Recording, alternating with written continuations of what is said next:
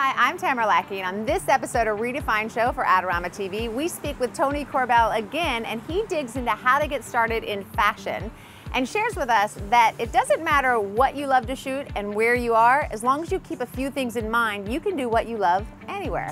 Check it out. Hi, Tony. Tamara. How are you? I'm terrific.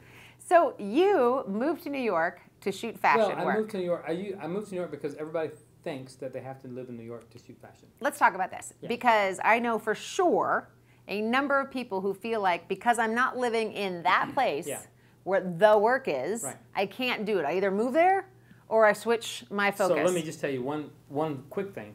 One of my favorite photographers on this particular planet is a guy named Nick Vidros. Okay. V-E-D-R-O-S. Nick lives in Kansas. This particular planet. Nick Vidros lives in Kansas City, Missouri. Okay. And I said, why Kansas City? He says, I can be in New York in 3 hours, I can be in LA in 3 hours. And he says, I want to be in the middle of the country so I can move. I don't want to be stuck on one side or the other side. Right. He said, I can shoot for clients on both sides all the time. So he carved out a niche of commercial editorial work and advertising work for him by deciding, I'm just going to be here. And he built this great studio, and he built a penthouse on the roof.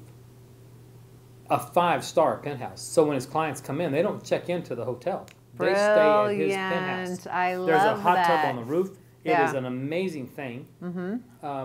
So you have to kind of figure out who you are. So he either pops out to the jobs or they come to him. Or they come to him. And when they come to him, they're saving budget money. Yeah, because they he's are. putting them up free. What I learned from that was you don't have to be in New York. You do if you're going to pound the pavement every single day and that's all you're going to do is shoot fashion, maybe you do. I thought that's what I needed to do. So I went to work, and I did a lot of work for Hasselblad. I was in New Jersey, and I was in and out of the city every day, every other day. After 7 years of that, it kind of wears on you. Yeah. And I was in the city quite a bit. And you were training in and out? Or? I was in and out, well, training or driving in either way. Yeah. But I would always park and then taxi around. What I learned was that I loved New York in the winter. Because it was quiet. When it was snow, the city was calm and quiet. Yeah. In the summer, I hated New York because all the bad smells thawed out and it was really miserable. You know, it just wasn't a fun place to be. In the city, the heat especially can't escape. The humidity. The heat and the humidity gets in between the buildings and it can't go anywhere. Yeah. So it's kind of a miserable place. But I was pretty glad to escape there. When I did escape, I went right back to San Diego and I could breathe because I. When you say escape, so you made the conscious decision. I don't like this anymore. And I said I've got to go to San Diego because I don't like this anymore. Or was it a push or a pull? It was a push. Yeah. I said I'm gone. Okay. I'm going to San Diego, and it was the right move for me at the time. Right. So what did that do to your fashion work? I stopped shooting it. Oh, so you didn't keep shooting it? I didn't. Okay. No, I really didn't. But what I did So what did you start doing? Commercial, I did start editorial? shooting more editorial work. Okay. And I started shooting chefs. For I don't know what the reason is. For some reason, I got into a spin for a few years where I was really big shooting chefs and aircraft at night.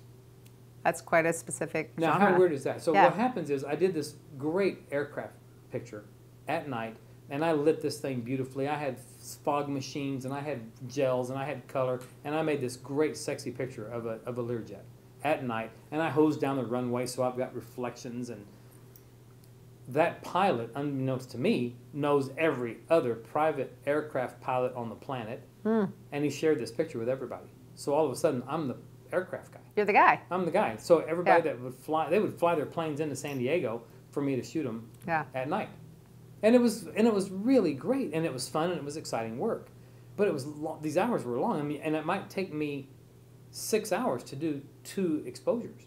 Wow. Because I was painting with light, and I was painting. I might have 100 pops with a speed light on this shoot. Yeah.